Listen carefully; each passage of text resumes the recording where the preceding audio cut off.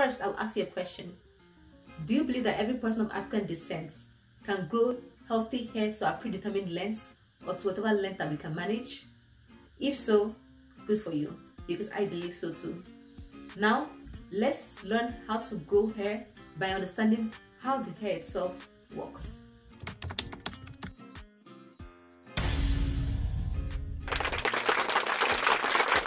Hello everyone, welcome to this community of very beautiful people who see, create and express beauty in many aspects of our lives. My name is Kankari and my mission is to enable you find the best way to achieve your most beautiful self in several aspects of your life. Today, I'll be doing a reaction video about hair. I'm doing a reaction video to how hair works. KidsHealth Presents How the Body Works with Chloe and the Nerve.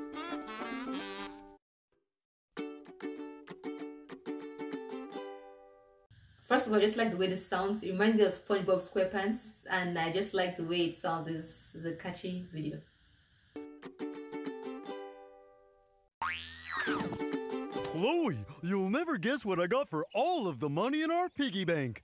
Magic beans. For growing hair. Why do you want to grow hair? So this part made me laugh. It made me laugh for a few reasons. First of all, this is probably Jack and the Beanstalk idea. The concept of magic beans is just Jack and the Beanstalk concept. But also, it made me think, what if tomorrow someone in the natural hair community says that you can use bean water to grow your hair? Do you think that you'll fall for that, or do you think that you'll follow that trend? It's quite funny sometimes when I look at YouTube videos and then see different methods to grow hair. Some people suggest, oh, rice water can help you grow hair, and then they cite the Yahoo men. Some people suggest that, oh, using ginger can help you grow hair. Some people suggest that using garlic can help you grow hair. Some people suggest that using eggs can help you grow hair. Some people suggest that using onion water can help you grow hair. Once you start listening to all of that, you think it's like a grocery list. And like, wait, do I need to choose between eating and then growing my hair out or what? So when he said magic beans, I was like, wait, I'm sure that if someone says magic beans or even beans, black eyed pea beans self, I'm sure if someone said that can help you grow hair, I'm sure some people would jump on that trend and then start using bean water, even cooked beans self to grow their hair out. People should believe that your hair can grow naturally. Your hair grows from the scalp. It's just about retaining length. So whatever can help you retain length, try to do that. Not trying to make your hair from the scalp grow when the scalp is already growing hair. It's just retaining length. So please don't fall for some crazy lie or some crazy fad that they'll say, oh, use this thing to grow your hair, use this to grow 10 inches in 2 days. Please don't fall for that. So let's continue. No reason. Nerb, hair doesn't grow from beans. Chloe, I'm pretty sure it does. Come with me, I'll show you how hair grows. Whoa, why are we in the middle of a forest? Does hair come from trees? These aren't trees, Nerb. That's a strand of hair. We're in hair. Hair? What is hair doing here? That's the thing, Nerb. Hair grows almost anywhere. When you think of hair, you probably think of the hair that grows on the head. But there's hair on almost every part of the body. Which is true. Yes, there's hair almost every part of your body. But the one, at least for human beings, but the only primates that grow hair predominantly on our hair and less hair on the other parts of our body. So we've evolved to grow longer hair just on our scalp and then shorter hairs on the remaining part of our bodies. But when we look at our other ape family, we see that they have even hair, or at least a lot of hair all over their body. So yeah, hair grows all over your body. That's why you need laser treatments if you want it. If you want laser treatment, you can get it. But hair grows on all over your body. Weird. You mean weirdly awesome. Some of the hair on the body is easy to see, like eyebrows. But other hair, like the hair on the cheek, is so fine that it's almost invisible. I have hair on my cheek? Why would my body need that? Depending on where hair is, it has different jobs. The hair on top of my head keeps my head warm. My eyelashes protect my eyes from dirt and dust. And your eyebrows attract the lady nerves. It's funny. It was funny for me when he said attract lady nerves. When he just did his eyes, it was just very funny. and protect your eyes from sweat dripping down into them. Amazing. But if this hair stuff is everywhere, where does it come from? It all starts in the skin. So this is where we get to the very interesting parts where you guys really want to see. So that's where the magic beans are planted. No beans, Nerb. Ah, you stupid good-for-nothing beans! I curse the day I bought you! Please continue. There are. His reaction was very funny, like, you stupid beans, I cut that bought you. Anyways, that was really funny. There are tube-like hair follicles that extend below the surface of the skin. At the base of each follicle is the hair bulb, where cells multiply. As hair begins to grow, it pushes up and out of the follicle through the skin where it can be seen. That's amazing. Even more amazing is that once hair is at the skin's surface, the cells that make up a strand of hair aren't alive anymore. That's what... So, good news and bad news. The hair strands you see, they're all dead. So once you cut them, it's dead hair, you don't feel it, right? So I'm sure you already knew this. So don't get too stressed about something that's already dead. Yes, it's beautiful, but it's, at the end of the day, it's still a dead cell. Dead cells come together and then form your hair strands. That's why it doesn't hurt when hair is cut with scissors. Dead cells? Why does it look so pretty and shiny? For that, you can thank the oil glands, which are also called sebaceous glands. Fancy word! The sebaceous glands produce the oil that makes hair shiny. Sometimes the sebaceous gland pumps out too much oil and the person's hair may look greasy. Greasy? Oh, let me touch, let me touch! So, points to note there. It was previously taught in the black community that black people don't produce as much oils as other races. And also some black people believe that our hair doesn't produce as much sebum. That is not true. On an average, a hair produces 1 ounce of sebum every 100 days. Your hair produces enough sebum, your hair produces adequate sebum. But just because our hair is very curly, it's hard for the sebum to get from the scalp all the way to the ends of the strand. But our hair produces the right amount of sebum. Oh no! What have I done to the beautiful hair? You didn't do anything, Nerb. You may not notice it, but hair is always falling out and being replaced by new hair. Each hair grows for an average of about 3 years, rests for a few months, and then it falls out. A new hair grows out of the same follicle, replacing the old. What you said here is true, whereby you shouldn't be alarmed when your hair falls. It's normal for hair to fall. I mean, not in big quantities, but just in small quantities. So if each week you take time your hair and you see some hair strands falling, don't be alarmed that, oh, your hair joint is getting bad. No, it's actually good. That's just the way the body's natural process of shedding some things.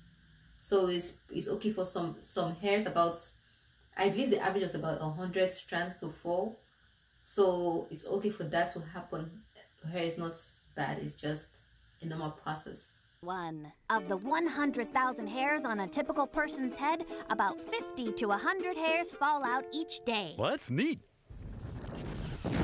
Why is this one black, though? Hair comes in all sorts of different colors. Hair color comes from melanin, which is a pigment. The lighter someone's hair is, the less melanin there is. So someone with blonde hair has less melanin than someone with black hair. Also, people lose the melanin in their hair as they age. Is that why my Grampy Jebediah Nerb has all white hair? Exactly.